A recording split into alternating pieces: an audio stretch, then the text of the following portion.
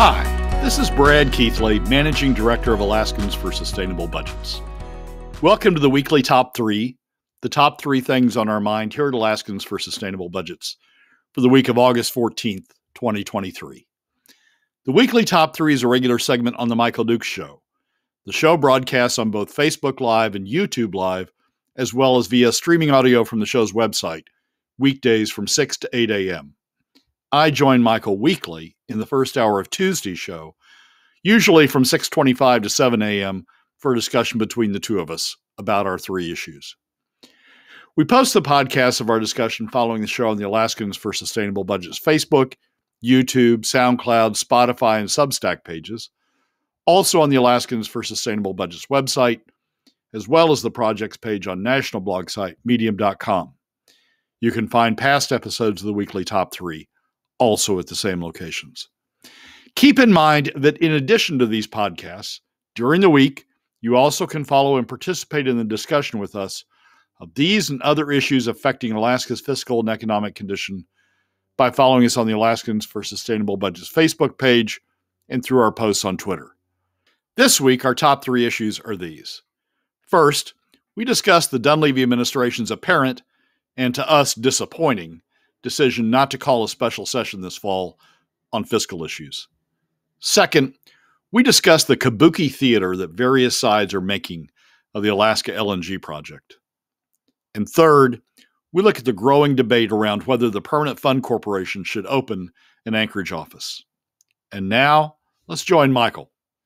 Let's get started this morning on this topic of the special session, because we kept hearing that, there has to be a special session before the next one, because we got so many unanswered questions and so many things going on but now it looks like there will be no special session. Jeff Landfield over at the Landmine wrote about this on Sunday. What's going on here? Give us your take on what's happening here. Well, Jeff wrote a piece. You could sort of see this coming in terms of what the governor was doing or not doing in terms of preparing for a special session.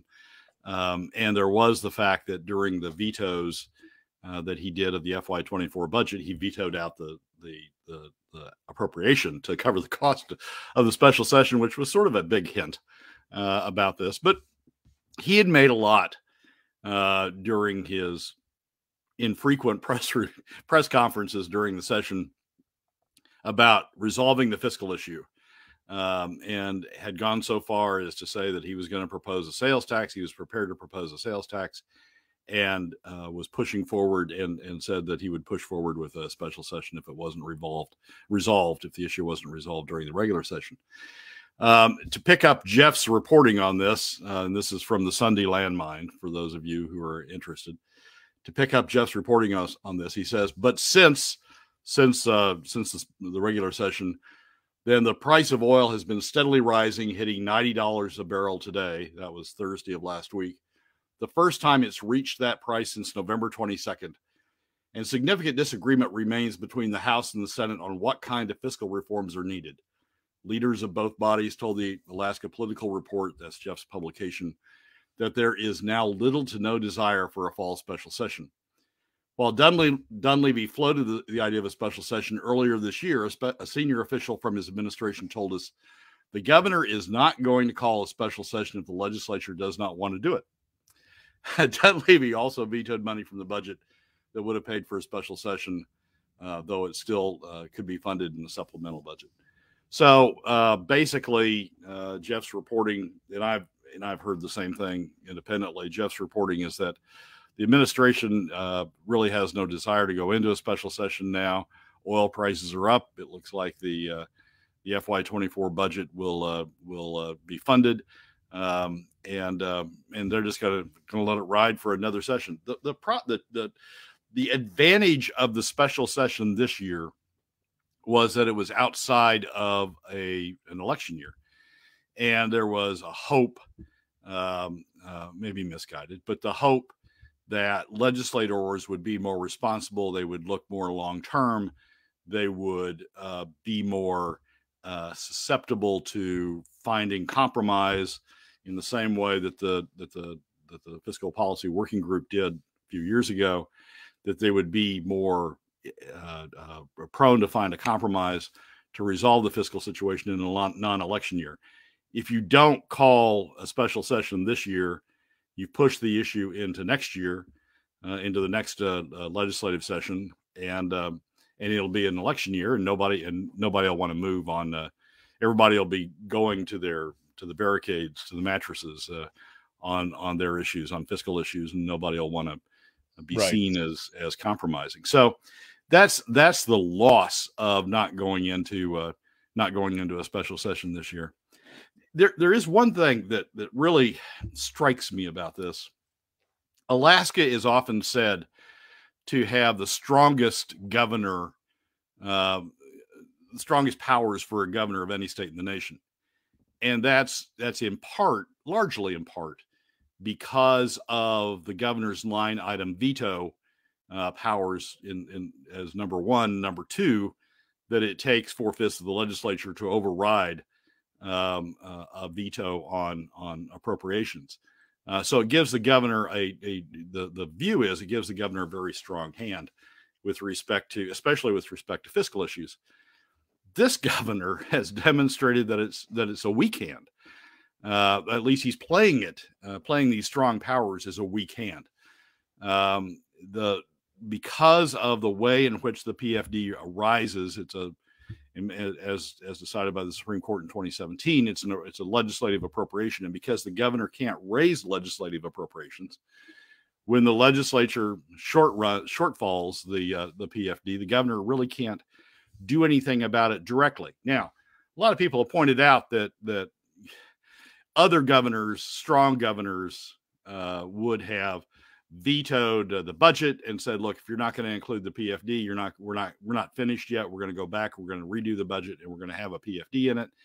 Others have pointed out that he could be selective in his vetoes and punish those legislators that vote for PFD cuts. That the governor has the power to be a strong governor with respect even to the PFD. But this governor has played those cards weakly. WEAKLY but almost both ways. Yeah. Has played those cards, the cards he has dealt. If he really believes in the PFD, the governor has played those cards poorly and played those powers poorly. And the failure to call a special session, to lead on a special session and to call a special session, I think is just another demonstration of how weak he has chosen to play those cards. To defer, essentially to say, I'm not going to call a special session. I'm not going to try to lead if the legislature doesn't want to do it, is to essentially say, "Nah, legislature, you get to control this stuff. I mean, if you don't want to do it, that's fine. I don't want to do it, and so we won't do it." And that's it's disappointing. Yeah.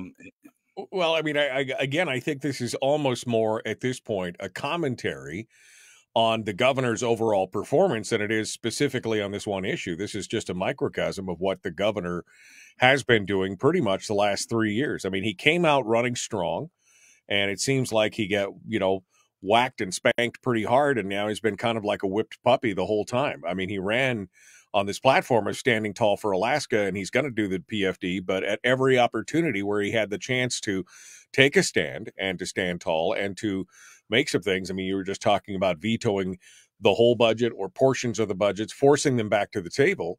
He's not willing to do that. And again, I'm not quite sure why. I mean, this is a lame duck session for him. He doesn't have anything else to do. I mean, he may have higher aspirations, but if you were going to take a stand, you should you could rally your base here for the strong pro PFD crowd and really put some work in, and nothing seems to be happening. And again, offering a sales tax, saying he's going to offer a sales tax and then actually never doing anything, saying that these things are going to happen and then backing back up. I mean, is this not, in your mind, an example of extremely weak leadership? Well, it is. I mean, he's playing those cards weakly. I mean, we talked at the time of the election. We talked at the time the governor was reelected, we talked about the governor having an opportunity, the governor being at a fork in the road, right? He could either go for a legacy like Hammond and fight for the things he believed in, use the powers that the Alaska Constitution gives the governor, fight for the things he believes in to try to carve a legacy out, or he could just continue to go along to get along and try to position himself as, somebody who talks a lot about federal issues, for example, as he does, and try to position himself for a Senate run somewhere down the road. And it looks like, in all honesty, it looks like he's chosen the second course. I mean, he's trying to avoid creating controversy, even among his base, and just push to get through the session, complain a lot about the federal overreach, file suits against the federal government. But when it comes to things that are really matter to Alaska families, like the PFD, just sort of let it go, just sort of roll over and play dead. And it's and that's the course he's chosen. So if the legislature is not going to call itself into special session, if the governor doesn't call itself into special session, then we're just going to roll into an election year, and we're not going to solve this issue next year either. I mean, oil prices are going to be up, or oil prices are going to be down. Even if they're down, even if it looks like we're hitting another crisis, another funding crisis, the legislature is not going to solve this issue in an election year. And so he's really he's passing up the next to last chance he has to really help resolve this issue by pushing on the legislature during a non-election year to come finally to grips with the fiscal situation we're in. One other thing has become apparent during this entire process, and that is to resolve the PFD issue, because we haven't gotten spending under control. To resolve the PFD issue, there's going to have to be some tax involved, some tax to pay for government and take the place of the PFD tax that we've been using to pay for government. There's a great case for doing that. I mean, the tax would have a lower impact on middle and lower income Alaska families. It would have a lower impact on the Alaska economy than PFD cuts are having. I mean, we talk about, there's a bunch of stuff in the papers about, Alaska wages going down, Alaska becoming a poorer state. Well, part of that's because we've been cutting the PFD. And there's a great case to be made for, let's get the PFD resolved. Yes, we're going to have to pay taxes for part of government, but frankly, that will act as a brake on the size and scope of government, because once you engage the top 20% in paying taxes, they'll push back on government spending the same way that everybody else has tried to. There's a great case to be made for, for substitute taxes in place of PFD cuts, now that we're at this point where we haven't cut spending. But the governor seems to want to avoid doing that. So another opportunity is passing us by. Brad, I mean, I hate to be that guy sometimes, but this is what I was concerned about coming into this, in the last election for governor, was the prior performance of Mike Dunleavy in this kind of just absenteeism. I mean, it's just like he's not there. He's not engaging with the public. He's not participating. I mean, he released his vetoes without even a presser where he's, supposedly supposed to answer questions as to why he did certain things, according to the law and the Constitution. And he basically just sent it out with a press release and said, here's my vetoes.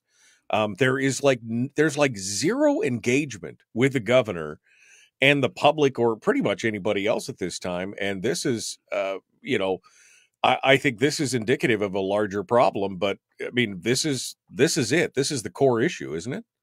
Yeah, well, from a fiscal standpoint, this is the core issue. The PFD is the core issue. Yeah, resolving the PFD is key to the state budget. It's key to the state economy. It's key to the impact of state government on Alaska families from a fiscal standpoint, and it is the key issue. And he just doesn't want to face up to it. I mean, he tried.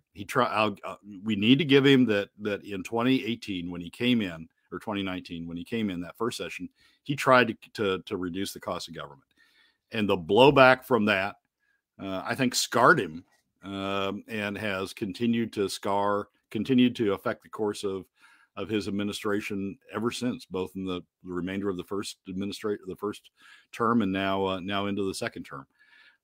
He doesn't like to engage on issues. He doesn't like to engage with reporters. He doesn't like to explain himself. He just sort of likes to do it and go on. It is sometimes it reminds me of a different system of government, a king and a prime minister, right? The king sort of sits in the castle and occasionally says stuff, and the prime minister is the one who really runs the government. Well, in this case, on fiscal issues, I mean, Bert's really the prime minister. I mean, Bert's really running the fiscal function of the government, and Dunleavy's just letting him. And it's a waste. It's a waste of the powers that the governor has. It's a waste of the constitutional role that the Alaska Constitution creates for our governor. The founders wanted a strong governor. The founders gave the governor powers to direct the state. And he's just sort of letting those atrophy during his term as governor. So it's disappointing. It's leaving an adverse impact on the Alaska economy. It's leaving an adverse impact on Alaska families.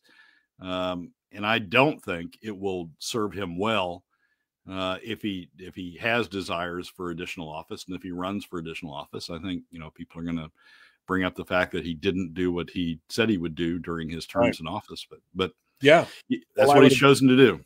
I agree with that, and I think some of the listeners agree. Terry says, with his performance as a governor, I would not vote for him in another position.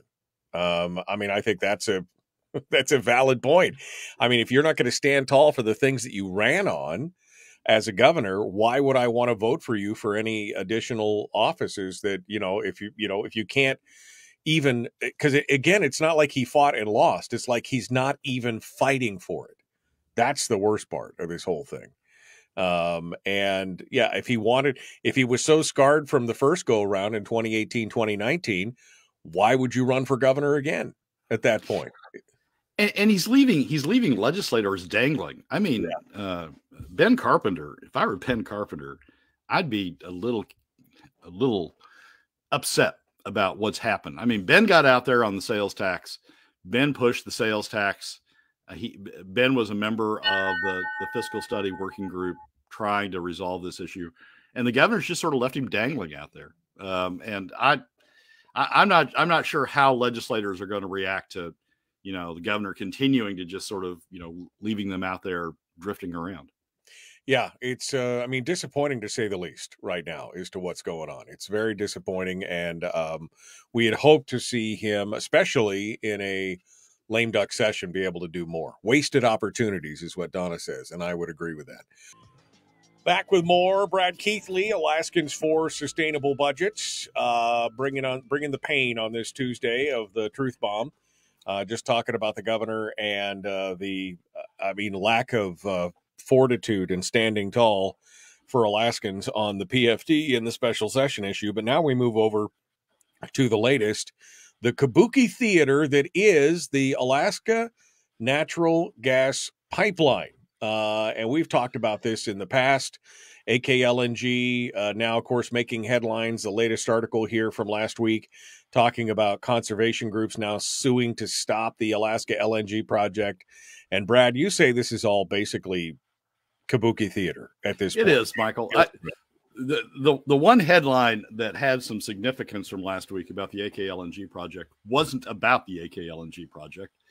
The headline was LNG Japan, which is a consortium of Japanese LNG purchasers, buyers, buys 10% stake in Australian natural gas project. And that reports on one of the Australian projects had the owner was looking for end users to become part of the consortium, that part of their LNG consortium. That's what LNG producers try to do. They try to get end users locked in as a part owner of the project, because once the end users locked in as a part equity owner of the project, they're much less likely to, try to avoid purchase contracts if they start going bad, because it would affect their equity position. So you try to get your end users in as part of the equity, part of the ownership of a project. And one of the Australian natural gas projects got LNG Japan, a significant participant in LNG purchases in Japan, to buy a 10% stake in their project. It doesn't read LNG Japan buys 10% stake in Alaskan natural gas project. Alaska has been marketing theirs for forever. It reads 10% stake in Australian natural gas project, and that I think is the most significant headline from the week. It demonstrates, I think, that what Japan's doing with the Alaska project is using it as a stalking horse, using it as a negotiating tool, using it as leverage. That if you don't do what I want you to do on your project, I can always go back to Alaska and look, right. Rahm Emanuel and the Biden administration are trying to push me to Alaska anyway.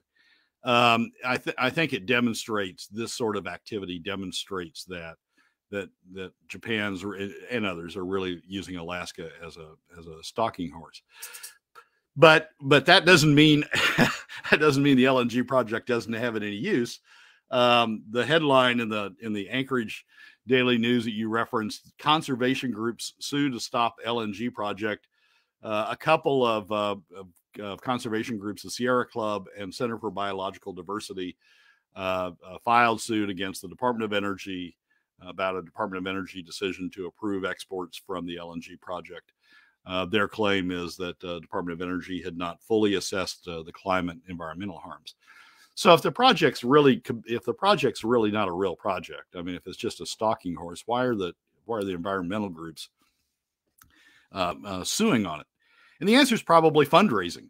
The answer probably is, I was going to say, they're probably using me as a stalking horse as well to raise. So, I mean, we're the whole thing. We're just the puppet for everybody around us at this point, right? Yeah. That sort of is what sort of turns out to be the case. I mean, the Alaskans are trying to push the project, but nobody else really believes in the project, but they want to use it for their own particular purpose.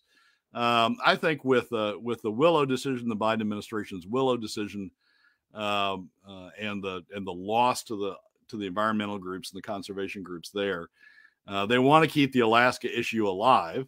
And oh, here's another Alaska project, and here's another federal approval that another Alaska project got. So let's go after that, and let's tell our contributors and tell our supporters that, hey, we're still going after Alaska project. So the whole thing about LNG increasingly to me is becoming kabuki theater. It's becoming, people sort of shadow puppeting moves that really don't have to do with Alaska LNG,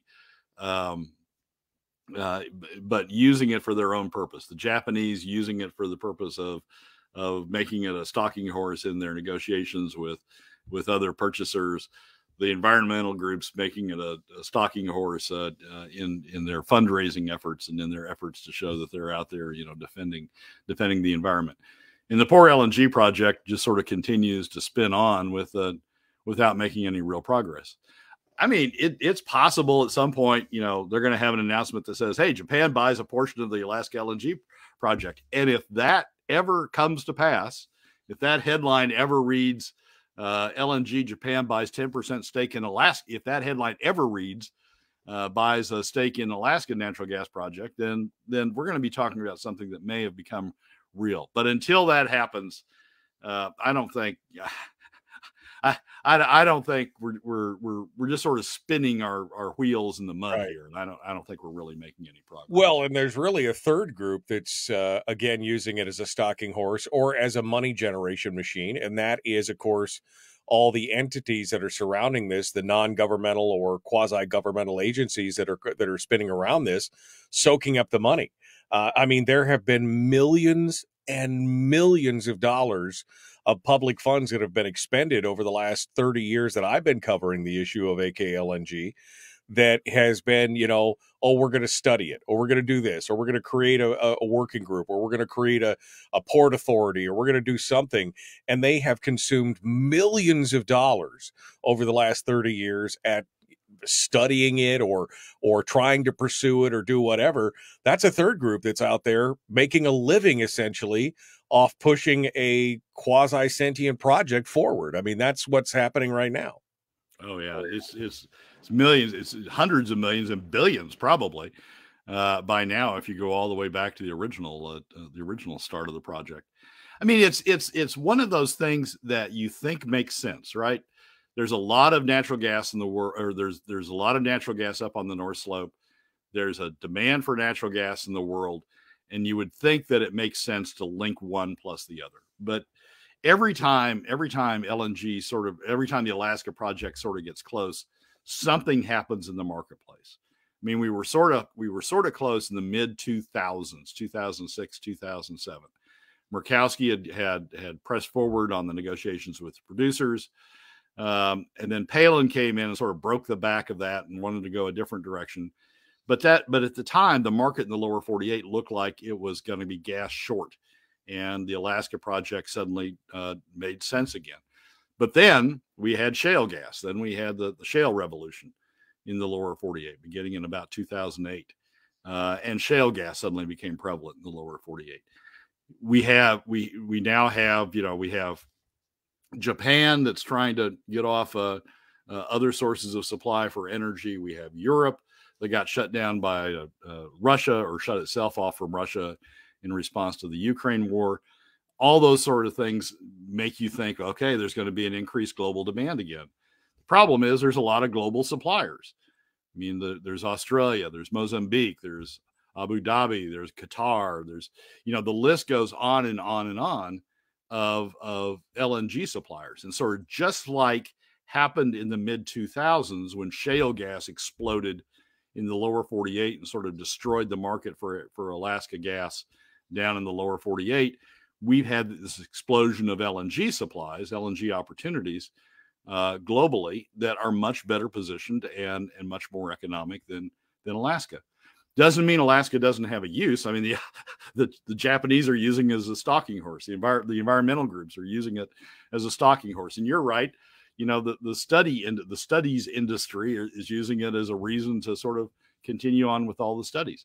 But it's not progressing the project forward. And in all reality, when you look particularly at this headline and look at the details of the agreement between LNG Japan and the Australians last week, it's just not it's not a realistic project that's staying together. It's much more Kabuki theater. From your perspective as an oil and gas guy, I mean, oil and gas attorney, and being part of a lot of these deals and seeing this from start to finish, is there a path forward for Alaskan? Because you talk about, the market conditions, all of a sudden, market conditions are right for Alaska. It's good. We start talking about it. And then 6 months later, the market conditions change. But we know there's this long tail in building out anything that has to do with that. So is there any path forward for Alaskan gas to actually come to fruition where somebody realizes, the market conditions may be perfect today, or they may not be perfect today, but we know that in the future, this is going to be necessary. So we're going to commit to it. I mean, is there a path forward for Alaska natural gas? Not in the free market, not in the capitalist system. The only path forward for Alaska natural gas, and I think Lisa recognizes this, and I think others have recognized this, the only path forward is huge government subsidies that support the project and make the project economics work, because the private sector isn't really having to pay for it. Government's going to have to pay. Government's paying for it. And I think that truly, if Alaska LNG would ever go forward, it would be on the backs of government funding, as opposed to on the backs of private sector contracts and private sector funding. So that's where it is. And you and I, think that's abhorrent, that we don't want the government interfering. We don't, even though it would be good for Alaska, maybe sort of in the short run, we don't want the government funding these sorts of projects. If the private sector doesn't think a project's worthwhile, then it shouldn't be done. But that's, I mean, there are going to be people, including the studies industry that you talked about a moment ago. There are going to be people who continue to push forward for that and say, oh, you know, it's important for Alaska to have this project. It's important for the world to have this project.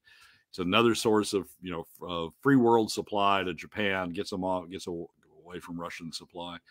So it's important for the free world to have that. But the only way it goes, I mean, you look around the world at the LNG projects that are progressing and the amount of supply that's coming forward, and there's really not a place for Alaska. And so you look around the world and you say it's not going to happen. And then, you know, people who want it to happen just keep pressing forward with more and more government funding. That's the success story for Alaska LNG, to have the government pay for the damn thing. So we're sitting on 17 trillion cubic feet of gas, and we can't do anything with it. And it's you know, maybe down the road, maybe years from now, maybe it will eventually come to fruition, but not looking forward here in the short term.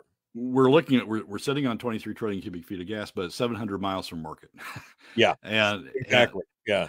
And you know, somebody talks about, oh, you know, someday the Bering Sea will melt enough that we'll be able to get it out by barge, maybe.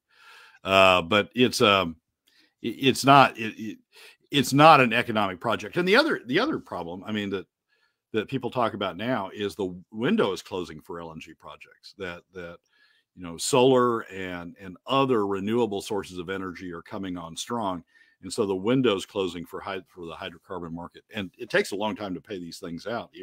Even if the government funds it, it takes a long time to pay these things out. So the window of opportunity for the project seems to be closing as well. I mean, I know they've talked about, you know, liquefaction, shipping it via LNG containers from the North Slope. I know that they're going to be trucking some gas down to Hillcorp's building a liquefaction plant on the North Slope to truck it to Fairbanks and things like that. I mean, it's just kind of a crime that here in Alaska, we could potentially be importing LNG down in South Central because we just can't get our poop in a group and can't make it work out to get our own gas 700 miles away. We ship it 7,000 miles away over the ocean, and it's cheaper than it is bringing it out of our own backyard.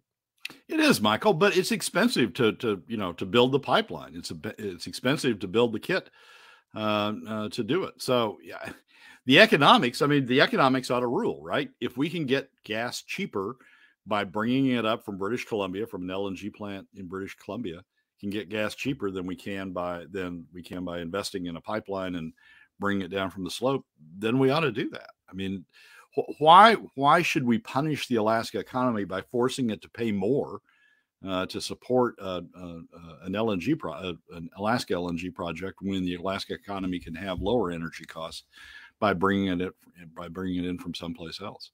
I mean, it's the economics. The economics should control the situation. It's unfortunate in a philosophical sense. Yes, we ought to be able to use our own resources to supply ourselves, but if the economics don't support it, we shouldn't do that. We shouldn't, you know, build a pipeline just because, you know, we want to find a use for our own gas. We should let the economics control the situation. Is there something economical long term, or is it just not? I mean, where, you know, once it's built, then it becomes, over the course of a 50-year term, it becomes better and sustainable, or again, that's going to all require a massive amount of government infused money to make it work. It's going to require a massive amount of government infused money. If there was an economic case for Alaska LNG where it made money over the long term, you would be able to find investors to do it. The state's done the right thing, I think, of trying to get the project up and showing what the project could be, showing what the kit that would be required, showing how you would extract the gas, how you would get the gas to Tidewater, how you would get it on LNG. I think the state probably has done a useful job of showing how you would use the resource. But the next step of the economics of then using it, finding the economics of using it, I mean, that's just a massive amount of money. It is, $40 billion. Let's see, when did they do that estimate? Back in 2020, maybe 2019. Well, no, it was before COVID. So anyway, a massive amount of money, $40 billion, probably $50-60 billion with inflation now, a massive amount of money to do the project. It's almost the size of the permanent fund, right? I mean, $40 to $60 billion is almost the size of the permanent fund. It would take the permanent fund in terms of money to build this project. And that's a huge investment. So if there was a case for how that played out and how you made money over the long term, I think a consortium of private investors would have come together and made it reality. But there just isn't. I mean, it's compared to alternatives, compared to the alternative of what's going on in Canada, Gulf Coast, elsewhere in the world. It just doesn't make economic sense. So we remain a land bank for now, and maybe one day the metrics work out, but maybe technology increases, maybe demand, or maybe supply drops somewhere else. Maybe other basins are exhausted, and we look, maybe that's what it is. I mean, it's interesting to see and frustrating to a point, because we are a resource-rich state, and when we can't access our own resources to utilize them here, let alone sell them somewhere else, definitely a frustrating combination for sure. I'll absolutely agree with that. It is frustrating. I mean, you see a bunch of gas, you see a market out there, and you go, we ought to be able to do that. Right. But it's the economics of getting it from there to there that just don't work. So yeah, but just don't throw us all off. Except for Kabuki theater, except for people who want to take advantage of, hey, it could happen. So. Well, and again, people are making careers out of this. That's what kills me, is that people are making careers out of this idea of going back and spending massive amounts of government money to justify spending massive amounts of government money. And it's just like, it's a self-licking ice cream cone. That's for sure. There you go. If we could find a way to tap into Japan's use of it as a leverage, and the conservation group's use of it as a leverage, we'd find a way to tap into the economics of that. We'd make some money. Yeah, we can leverage it. Maybe I need to start a new company. I don't know. All right, we're continuing with the weekly top three. Brad Keithley, Alaskans for Sustainable Budgets, comes in and dives into this thing with us to talk about the various issues around the state. Today we're on to number 3, which is the new Permanent Fund Corporation office, which you wouldn't think would be that contentious, but it may have actually led to the departure of some people from the Permanent Fund Corporation and more. There's some deeper waters here at play, Brad, in this whole thing. I think they're trying to do the right thing as far as being able to get the right people hired. And some people are so stuck in the old ways of Juneau is the only answer. Give us your take here on what's going on with this.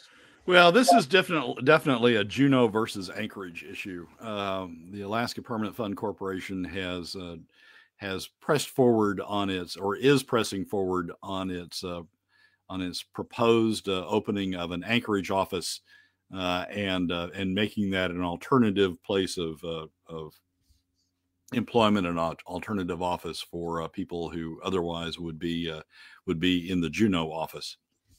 And the Permanent Fund Corporation is pressing forward on that, saying that there are people who they will be able to bring on board to an Anchorage office, who will live in Anchorage, who would not come on board to a Juneau office, and that justifies having an Anchorage office. There may be good arguments for why they need an Anchorage office. That isn't one. The reason is that you don't say, you can't stop and say, oh, there's somebody we want that would be in an Anchorage office that wouldn't come to a Juneau office, and so that justifies opening an Anchorage office. You really have to go through an analysis of, well, who's the next best person that would go to a Juneau office that doesn't need an Anchorage office, that would settle for a Juneau office, and is the difference between the talents of the person who insists on Anchorage and the talents of the person who would be satisfied with Juneau, is the difference between those two so big that it justifies opening a brand new office for Anchorage. And I doubt frankly that they can make that case. I would guess, knowing the industry, knowing the financial industry, knowing the investment industry, I would guess you're going to find enough people to go to Juneau that have enough talent that you can't really justify having Anchorage, because somebody is so much better that they would only go to Anchorage, and you have to have an Anchorage office to accommodate this prima donna that would only go to Anchorage. Here's my concern with an Anchorage office, and it goes back to this in-state investment program that the Permanent Fund Corporation had for a moment. Juneau, as much as we like to complain about it from a legislative standpoint, being its own little weather, its own little bubble. Bubble. Thank you. It's not, that really doesn't harm it, I don't think, from a permanent fund corporation standpoint. There's not a whole lot of private sector businesses in Juneau that go lobby, the Permanent Fund Corporation for investment in their projects.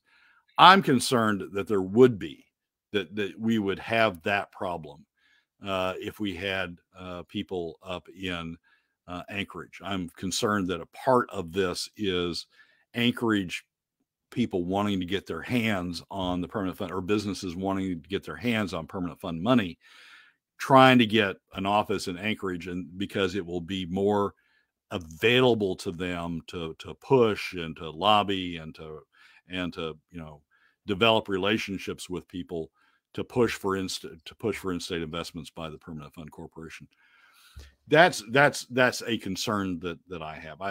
I think there is an advantage, frankly, in the Juneau bubble from the standpoint of the Permanent Fund Corporation, because it's out of the ability of the Anchorage business community to push for influence, right? To push for influence over permanent fund investments. The other piece of this, I think it's just an Anchorage Juneau fight about, the governor is sometimes accused, probably rightfully, of trying to gradually move government. I mean, sort of like Sarah Palin, gradually move government out of Juneau into Anchorage, and this is just a piece of that.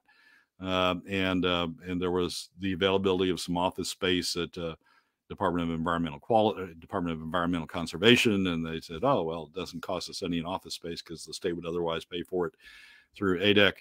And so we're going to use that, and we got to buy some furniture and stuff like that. But it's really, I think the big battle is the concern about moving another piece of government to Anchorage.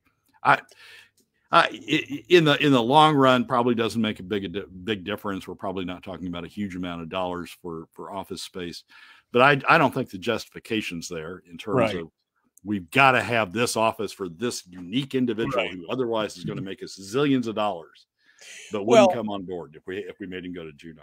I mean, I guess the positives are it's essentially a net zero revenue. I mean, they don't have to pay for office space. They only have to pay for the equipment and the furniture. They're able to hire talent that may not want to be trapped in Juneau. They may want to come. I mean, I think there's some positives in that regard. But my question is, in light of everything that's happening today, and especially post-COVID, why aren't you just hiring people where they're at? Why aren't you just hiring people? It's not like these people have to be in an office face to face. I mean, a satellite office doesn't achieve that. I mean, it just means that they're 500 or 1,500 miles away in Anchorage versus Juneau. Why wouldn't you just hire them on the spot and allow them to remain where they're at? If the remote work is such a thing, why would this even be a big deal at this point? And then you had people actually quit inside the thing over this whole issue. Yeah.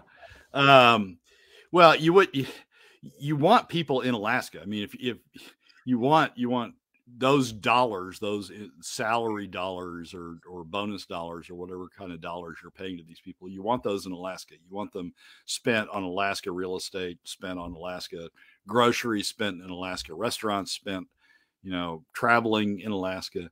So you want to bring those dollars as much as you can into Alaska. Now, if there's some if there's some unique individual that's going to make you $1 zillion but refuses to live in Juneau, $1 zillion more than the next best, then but refuses to live in Juneau, then yeah, okay, let's look at alternatives. But no one's made that case. I mean, what they've said is some people want to live in Anchorage. Okay, but are they absolutely saying they will not live in Juneau? A, and B, are they so much better than the next best person who will live in Juneau that it justifies the costs?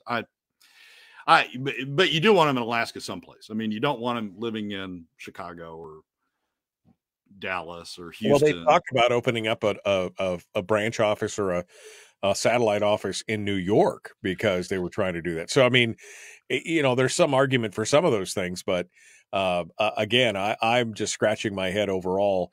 This has been, again, the Anchorage Juneau problem from the very beginning, is that this is really a tug of war about where government resides in the state. Yeah, and I think my point is there's some downside from it. I mean, if you put them in the Anchorage environment, you expose them to Anchorage, people who have great ideas about how to spend the permanent fund money on in-state projects. If you expose them to that environment, I'm concerned that there's a problem that we may get some dollars directed to Alaska projects that shouldn't go to Alaska projects just because we've put them in that sort of environment. I mean, I'm not necessarily for or against this, Brad. I just, if it's net zero, if it's revenue neutral, apparently, with the exception of maybe some office furniture, okay. But I mean, I just, I don't understand. I'm a huge advocate of remote work. I've been an advocate for years. I've been doing it for years personally. And I just think, why do we have to be trapped in one area where we could do it somewhere else? Other than the fact that I love to watch the people spin their wheels over how Juneau, we've got to leave everything here because otherwise, I mean, a town that has become so dependent on government largesse, I love to see him squirm a little bit, quite honestly. That's just my personal take on it. Yeah, I think there's a great case. I mean, I think there's a great case for moving the legislature to Anchorage. Don't get me wrong. I'm not trying to become Juneau-centric here. You want the legislators in your largest city. You want them exposed to people when they go to the grocery, ordinary people when they go to the grocery, when they go out to restaurants, and when they drive down the road. You want that sort of interaction. I just think it's different with respect to the Permanent Fund Corporation. And here's on the economics, Michael. If we've got spare office space in a state office building, why aren't we subleasing it out to the private sector? Why aren't we, reducing government costs? Why aren't we generating some offsetting revenue? Why are we looking for, we got some spare space, let's put another government agency? Right, exactly. Well, I'm not disagreeing with that either. If we've got tons of vacant office space around here, let's open that up. I mean, why not make a little bit of that money back? It seems to make sense. Yeah, that I think is just I think that's just a specious argument. I mean, if there is an opportunity cost here, if there's spare office space, we could market it, we could monetize it. The fact that calling it free office space just isn't right. There's an opportunity cost to it. From a remote work standpoint, yeah, it's great. I mean, remote work works. You've done it. I've done it. It's something that I think we can accommodate, but we do want those dollars somewhere in Alaska. I mean, we do want those wage dollars or bonus dollars somewhere in Alaska. So, well, it's interesting. I mean, and the thing is that, as you said, more Kabuki theater. We're fighting over something like that. We're not fighting, but we're arguing over something like this when this is it's such a minor thing in the long run. But I gotta be honest, I don't think I would want to work in Juneau, being trapped down there and not being able to go anywhere or do anything, or at least have the opportunity to. But it's one of those things. Again, it's a smaller thing in the whole scheme of the entire organization. Yeah, so let's compare this issue, the last issue we're taking up today, to the first issue. Not having a special session, not resolving our fiscal outlook, not resolving the PFD issue, letting PFD cuts just continue to roll along and be the source of government funding. Night and day. One's a huge issue. One's a very, very minor issue that, whether this guy's in Juneau or Anchorage is very, very, but we're spending a lot as a government, as newspapers and as everything. We're spending a lot more time on that issue than we are on the fact that the governor's not calling a special session and not progressing forward on finding a fiscal resolution. Well, what do they call that? What's the old axiom? Tripping over a dollar to pick up a dime kind of thing. I mean, that's what we seem to be doing all the time. Jeannie says, why is it important to have wages in Alaska? It's not taxed. And I think the point is, I mean, she does have a point in one way, but another way it is going into the local economy. So at least there is money flowing in the local economy that way, but it is not taxed, which again is a whole nother issue about, remote workers or out-of-state workers not being taxed on everything as well. So there's two issues there, I guess, in that regard. Yeah, I think it is. It's important from the standpoint of the private economy. It's important from the standpoint of, the real estate market. Where do people spend their rent money or their mortgage money? It's important from the standpoint of restaurants, from food, just basic spending. Where do they spend their money? And I think if it's state government, if it's state money, we generally should want to have that spent in the state and help bolster the state economy. 30 seconds final thoughts, Brad. It's fun to watch it. It's sort of, Kabuki. It's another Kabuki theater between Anchorage and Juneau, but I don't think it's a big issue, and I don't think that we ought to be pressing forward with the Anchorage office. Brad Keithley, Alaskans for Sustainable Budgets. You can find them at ak4sb.com, although probably easier just to go and argue with him on Facebook. He loves to do that, and Twitter and some of the other places. He's got a weekly column in the Alaska Landmine as well. You can go check that out at alaskalandmine.com. Brad Keithley, thank you so much, my friend. Michael, as always, thanks for having me.